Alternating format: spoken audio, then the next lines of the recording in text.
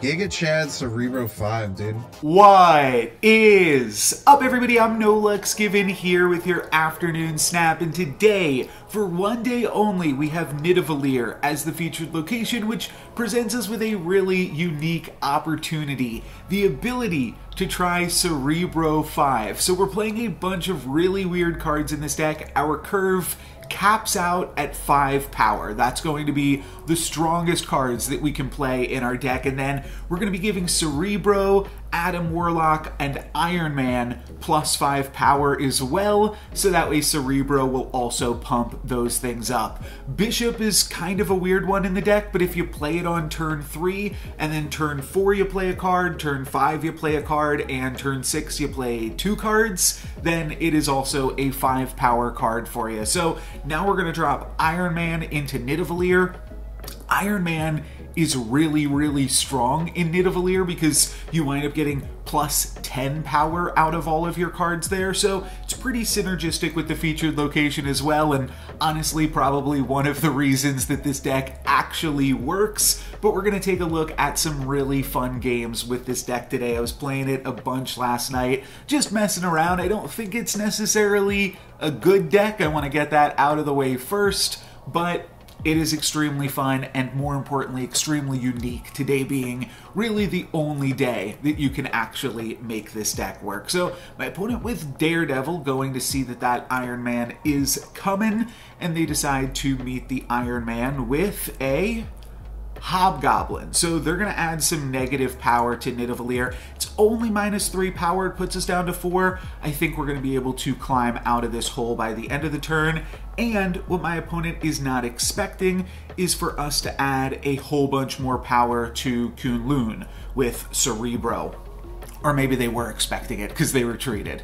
That was honestly a pretty basic game with the deck, to be totally honest, just to introduce it here, get you guys familiar with some of the strategies, but this game is going to get a little bit zanier, and part of that is due to the fact that we have Limbo. So we're going to have an additional turn to play cards. I almost put Magic in this deck, just so that way we would have some extra time to play these random 5 power cards, and also because there aren't that many 5 power cards in Marvel Snap even, we're just playing with what we got. So we got some weird ones in the deck like Namor and Omega Red.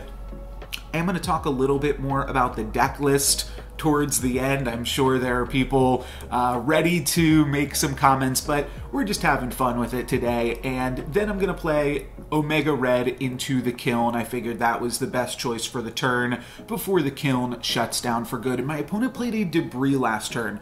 Debris is actually another card that I was thinking about playing in this deck. It will add 0 power rocks to Nidavellir, which don't mess with any of your Cerebro shenanigans, and you'll be able to pump them up with Cerebro, as we see here, which is pretty nice. And then, if you want to get tricky, you can use Polaris to remove your opponent's rock from Nidavellir, which gives them 5 less power than they thought they were going to have. So thought that would be kind of an interesting synergy. Didn't wind up going with it, but it is definitely one way that you can play the deck. But one other synergy that is in the deck with Polaris is Miles Morales, which, again, we're just playing it because we need to play some cards that have 5 power. But you can actually make it work with this deck, being able to move some things around with Polaris, and then you have a cheaper Spider-Man later on.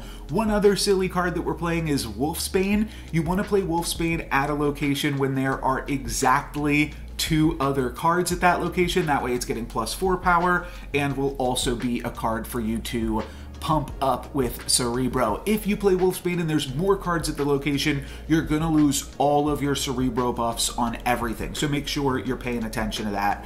After some deliberating here, there's a lot of different moves that we can make.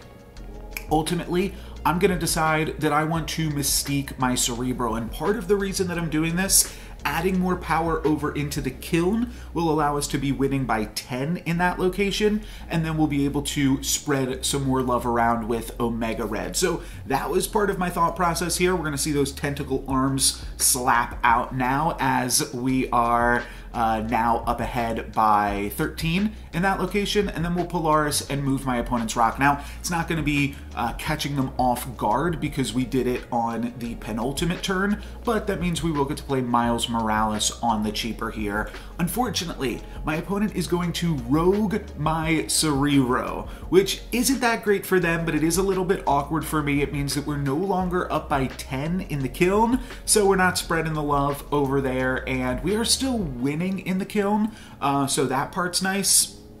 But we're definitely going to be losing Nidavellir now because we pulled out their rock and they can just put anything in that place. Though we are making them at least have to play something in that location, which is nice. Wolfsbane could work here. We could just go Wolfsbane Namor, but I probably want to play Iron Man. That's probably the most power. Iron Man's going to count for 14, whereas all of my other cards are just going to add 7. I am doing some math to see if this is like some weird corner case where I actually would want to Wolfsbane after playing Iron Man, but then I realized that I don't even have the energy for it, and it is worse.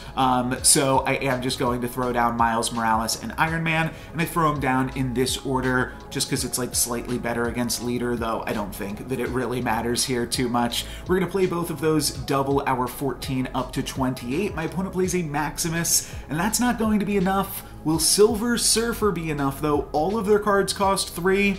No, it's not quite going to be enough. They have a huge lead in Nidavellir, but we are able to take the other 2 locations. 2 other short tidbits about the deck that I wanted to share as well is the deck actually does do well against leader, especially when you're playing Mystique to copy an Iron Man. Your opponent's Mystique isn't going to have a target, and so it's not going to be quite as useful. So that is a nice little way to steal some wins as well. And of course, if you are playing Iron Man, that's also a nice way to get around leader because I'm adding 8 power to this location in the final turn. I guess my opponent's also adding 8 leader and Miles Morales, but that definitely got me out of some sticky situations. One other thing that can get you out of some sticky situations with this deck, if you're going to find locations like Death's Domain or Sanctum Sanctorum where you can't actually play cards in that location, there's no just natural movement or grow wide. Unfortunately, we're not playing Dr. Doom in this deck because then the Dr. Doom goes into Nidavellir and you're playing Tenbro. It just doesn't really work out as much as you'd like it to. So because of that, one thing that you can do with this deck to grow wide in some capacity is use Omega Red on Nidavellir and then just put all of your power into that location to make sure that you win it. Now, I'm not sure exactly what's going on with my opponent this game. Maybe they just wanted to clear up some room so that way they could play more cards with Bishop. But either way, I'm just going to try to put as much power as I possibly can into Nidavellir, and then by winning that location, we can potentially win in Death's Domain as well. So that's the idea in this one, and definitely something that you can do with the deck. It came up once or twice in a few of my games, but you just need to win Nidavellir by throwing a bunch of cards. It's a pretty, like, vanilla win in this one. We didn't even use Iron Man and Mystique, but you can go for that. You can go Omega Red into Iron Man, into Mystique on Iron Man, and just crush Nidavellir, so that way you win some locations that you otherwise wouldn't be able to play into. And I just had to include this game against fellow content creator Binks Plays. This game was a ton of fun. Binks also had some nice stuff to say after the game. I'll throw in a clip of that, but we're gonna lead off with Adam Warlock into Nidavellir, which is really, really strong in this deck. If your opponent doesn't play a card into Nidavellir, you just get a card for free off Adam Warlock on turn 2. Now, Binks does play Invisible Woman, but that's actually pretty good for us. That means that we're going to be able to get an early lead in Nidavellir, which will give us some extra card draw and hopefully enough options to be able to take this one. I am thinking about just playing a Bishop, and the main reason to do that is the Bishop out early. Then, like I said, you can play a card on 4, a card on 5, and 2 cards on 6. So that way Bishop gets that +2 from Cerebro as well. But I want to draw some cards. So at risk of letting Binks know what we're going to be doing this game. I'm going to throw Cerebro into Nidavellir. And honestly, this just confused him because a player like Binks that knows the game so well was very confused that they actually thought that I made a mistake here, thinking that this wasn't going to work out how I wanted to with Cerebro, but they don't know exactly what we have in store here, and we're going to confuse them a little bit more even. I think the best play on curve is Namor, and one thing that's kind of interesting, and I'll talk about this in a few clips from now in a second, but there is the possibility to kind of do like a Cerebro 10 thing in this deck. If you leave Namor by itself, and now if I were to play some 5 cost cards to Nidavellir, or 5 power cards to Nidavellir, like Omega Red would turn into a 10 power card, and then we have Namor and Omega Red both getting that Cerebro buff. So that is potentially an angle that you can play with the deck using Namor. Though, to be honest, I'm not sure that you should actually play Namor in the deck. We'll talk about that in a second. But Binks is going to play a Ghost Rider over into the Danger Room. I was actually thinking that maybe Binks was playing like a Omega Red style deck themselves, the Ben Brode deck, where you want to play Iron Man and Omega Red into Nidavellir and try to grab a big win and use Invisible Woman so that way your opponent doesn't know what you're doing. So that's kind of what I thought was going on initially. Now I know that they are definitely playing a Reanimator deck, and this one's on me.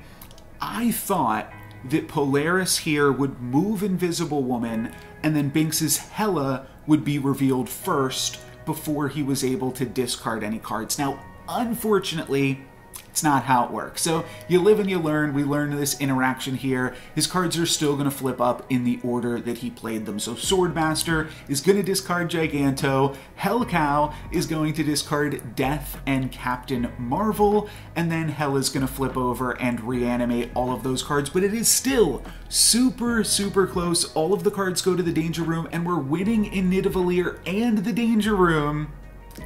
But then Captain Marvel moves over for the win. A really, really close game. If I just didn't play Polaris, if I had played Wolfsbane or anything else, then those cards wouldn't have been able to snag the win in Nidavellir. So really, really close one.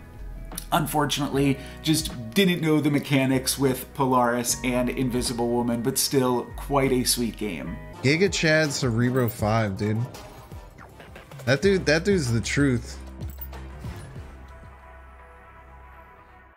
I'm gonna go give him a sub over on YouTube. To wrap this video up, I wanted to take a look at the deck list and talk about some card choices here. Now, a lot of it is pretty straightforward. We're just playing everything with 5 power that we could in Marvel Snap, and it basically builds itself from there. There are a few things that I'm playing or not playing, though, that I think we should at least talk about. One of those things is going to be Dr. Doom. I brought that one up, why I don't like it. Some things that you could potentially try out in the deck, though, are going to be Debris, Magic, and then another one is Onslaught. We looked at that game where you go big with Omega Red, and Onslaught could be a fun way to just really, really go over the top in that location. Then you're spreading 8 power to the other 2 locations, and it could be fun. It's like an alternate game plan, right? One other thing that you could try out, though I don't think it's going to work, is Spectrum. We've got a lot of ongoing cards in the deck, enough that you're probably going to give everything 2 power. And it's one of the few 5 power cards that I omitted from the deck. The trick is with Spectrum, sure, you bring all of your other cards to 7, so that way they are still getting broed up, but then Spectrum is still only at 5, at which point, why are you playing that? It doesn't really make full sense there. 2 other cards, though, that I would be remiss not to mention because I just kind of forgot. Well, one of them I didn't forget. We're going to switch over to this deck list here. First is Titania. I just don't have it. I wasn't going to sell out of 300 collector's tokens just to pick that one up for a silly video. But Star-Lord, I just forgot about. So I'm sure there are plenty of comments telling me to play Star-Lord. I realized it after all of my games were concluded. I will say Star-Lord is a little bit awkward on turn 2 specifically because your opponent is very often going to play to Nidavellir if possible on turn 2, and you don't want to play Star-Lord in Nidavellir. You want to play him at one of the other 2 locations. Now, that said, it is still probably a pretty powerful card worth including for just a nice play on the final turn. You can play Star-Lord plus Miles Morales, or even Star-Lord plus Titania plus Wolfsbane or Polaris or something like that. So that gives you a lot of options to dump a bunch of power on the final turn, and means that card is probably worth including, but I just forgot about it. But you can still try it. If you want to play Cerebro 5 today, check it out. I will be back actually with more Nidavellir content tomorrow. I figured as one of the only content creators with Null, I should try to do something with Null and Nidavellir. So just tried to make the biggest Null that I could, and we'll look at that tomorrow. So subscribe and stay tuned for more sweet daily Marvel Snap content. But for today, that's going to be it for me. Thank you guys very much for watching. I'm No Lex Given. Peace. I'm gonna go give him a sub over on YouTube.